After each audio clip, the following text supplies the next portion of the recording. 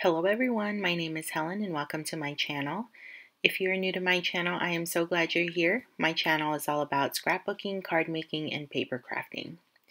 So today I have for you a Halloween card using MFT's Halloween Who, and I am going to participate in a mood board challenge for Not Too Shabby, and the winner of this challenge will become a guest designer for November.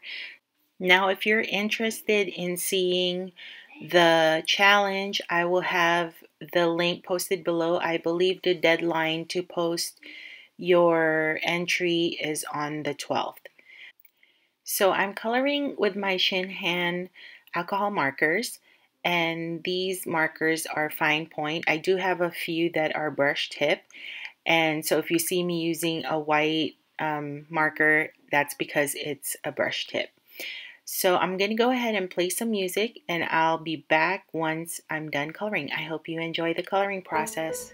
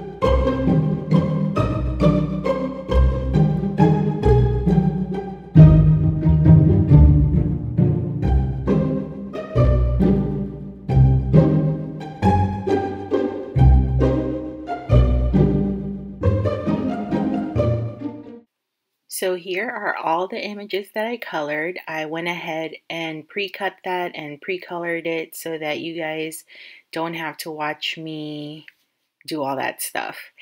So now we're going to do some ink blending, and I'm going to take my crackling campfire and I'm going to blend that on 1/2 of my card base, and we're making a slimline card. And then I'm going to take aged mahogany and I'm going to blend that on the other side. Now this is my first time making a slimline card, and I've seen so many videos on it, and at first I wasn't crazy about slimline cards, but then the more I saw people on YouTube create projects with them, the more I started thinking to myself, okay, maybe I should give it a try. And you know what? It's not so bad because, you know, it fits in a regular sized envelope. And, you know, oh, sorry.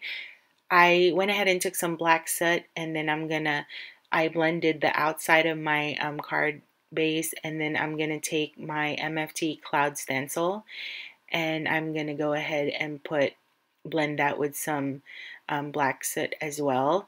And I'm kind of obsessed doing clouds right now because I just like the effect it gives. And so yeah, so anyways, back to what I was saying earlier. It kind of took me a while to hop on the slimline bandwagon, but now I'm glad I did because um, the possibilities are endless. You can fit more stuff on it, and I just, you know, I just like it. So I took my Kuretake watercolors, and I picked like this really golden yellow to splatter all over my background. And then I'm going to take some of my Dilutions white paint, and I'm going to splatter some of that on my background as well. And then my daughter let me borrow her Kuretake um, oh gosh, watercolor, and I splattered that as well. So I don't know if I overdid it, but I like how it turned out. And then now I'm just gonna emboss my sentiment at the bottom with some white embossing powder. And I made sure that it was dry before I did this.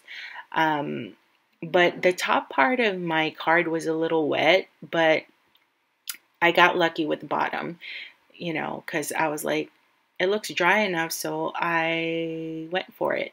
And so here you see me, I'm just drying the rest of the card to make sure that I don't smear anything. So here's the results. I really like the shine that the Kuretake golden yellow watercolor did. It's called number 903. That's what it says. So now I'm just going to place my branches and owls and clouds to where I think is pleasing to me. I wanted to incorporate all of the owls in my card because well, one, it's 5, which is odd. I hear a lot of crafters say, you know, do odd numbered stuff. So that always stuck with me. And now I'm just placing my clouds to where it's pleasing to my eyes. And I'm going to go ahead and adhere that with my Tombow glue. And then I noticed it was like puffing up a little bit. So I took my acrylic block and I'm just going to weigh it down with my acrylic blocks. And I'm going to work my way around the card and place it on my card. Now I know I did not mention in the beginning of my video the items or stuff that I used for this video, But don't you worry about that, because I will have that listed down below or on my blog, and I will have links for those. And if it's not available, I will just mention that as well. But I'm pretty sure everything's available, like as far as like the stamp set, because this was MFT's Halloween or fall release this year, and